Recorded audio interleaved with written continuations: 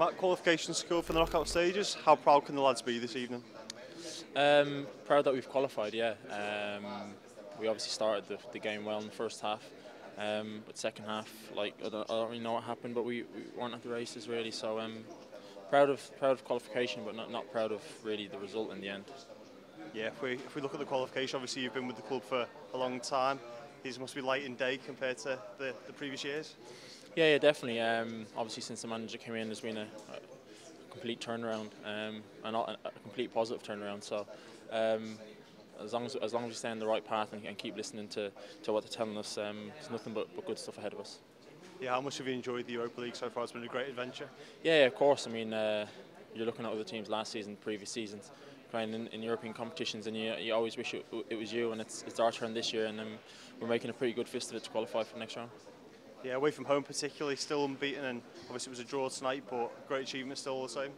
Yeah, definitely. I mean, we're playing against quality teams away from home, and we're getting the results that we want. I know we didn't hang on to the lead tonight, but still we didn't lose the game. We're still unbeaten, and obviously we'll be pretty confident going into Sunday. Yeah, looking at the first half, obviously you got on the score sheet yourself. How pleased were you with the goal? Yeah, look, obviously I make a lot of runs inside, and we obviously have the players that have the vision and are able to pick me out. So, I mean, the first half was pretty good. There was a lot of good play, and from my goal anyway, Raul obviously has great vision, and he managed to put it on the plate for me. Yeah, and Adama got a goal as well, and you're having great joy down the right hand side of the pair of you at the minute. Yeah, look, everybody really is playing with confidence. We're playing really good stuff. If we can play in the first half like we did on Saturday and today, if we can do that for 90 minutes, we'll be a top side and hard to beat. Obviously, one more game against Besiktas still to come, but how much are you looking forward to that draw now? Yeah, really looking forward to. Be interesting to see who we get.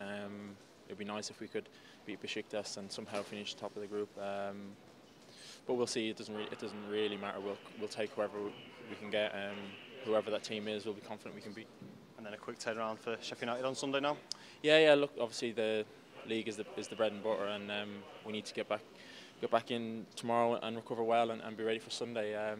They're in pretty good form at the moment, so it should be a great game.